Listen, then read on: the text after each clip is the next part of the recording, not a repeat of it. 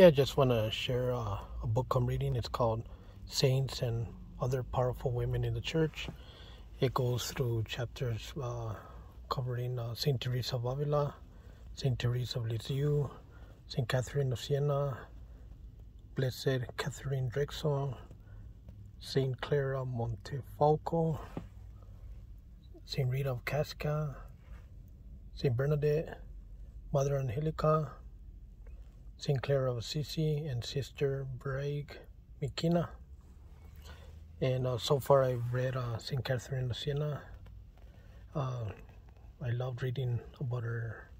She was a mystic, peacemaker, and one of my favorites that I read of her was when Christ, Jesus, appeared to her in a vision and offered her 2 crowns, one of gold and one of thorns, and asked her to pick one for her life. And she chose the crown of thorns, and Jesus was very happy with her decision, because the crown of gold is for eternal life, and she chose crown of thorns for this life. Life is short, temporary, and with a lot of suffering, but eternity is no suffering and beautiful.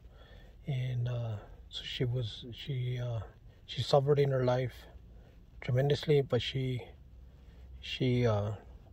chose the crown of gold for the next life. And then we have Saint Bernadette that I've read too, another powerful woman.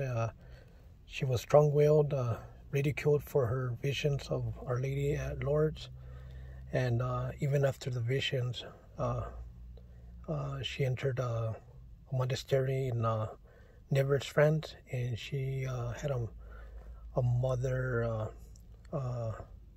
novice superior, and she was very, very hard on her, tough on her, and strict with her, and always trying to find faults in her. She didn't believe in her visions, so she suffered tremendously. She died of I think it's tuberculosis at a young age, but strong-willed and humble women, and just a good book to read of this on these women. And thank you, and have a beautiful day, and God bless.